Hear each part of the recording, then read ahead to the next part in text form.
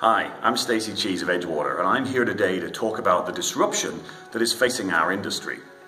And by disruption, I'm talking about the change in the consumer and the consumer habits that we're going to need to catch up with. What I like to call it is the new face of insurance. So, let's dispel some myths before we start. And I think the biggest and most important myth to dispel is that people are not ready to be online when it comes to insurance. Or my demographic isn't there. Well, so we hear 1 in 4 shoppers is actually over the age of 55.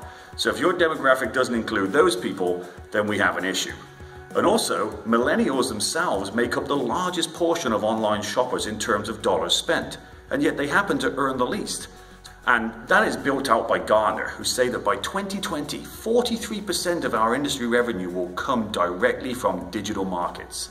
So that means that we're going to have 43%. Now think about that today in our captive and our broker world. Very different.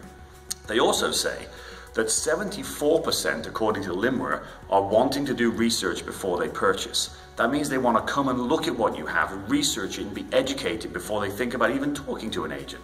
Now 25% of those people, they'll even buy right there and then. Sadly, that's really not available in our industry, but they're ready. I mean, you think about it. We went from captive agents to independent agents, and now we're moving to more of a, I want to be my own agent, as it were. An example of this would be a UK company by the name of Beagle Street. They're really going after the industry in a big way, attacking the old ways that we do things, attacking the old financial advisors. And what they're saying is, come and buy online. So how do we go with this? Well, what we need is a digital strategy and a digital footprint. It's not a website redesign, it's way more than that. It's about looking at multi-channel distribution, embracing your agents, embracing online, and embracing the education that people are looking for. You need to go where your consumers are and no longer expect your consumers to come to you. Let's not be excluding people in this world. So let's sum it up. Ease of doing business. Go where your consumers are. Be multi-channel. Think about all the improvements that you can give people by being able to reach out to them through social media in terms of a catastrophe. There's a lot we can do, so why not talk about it?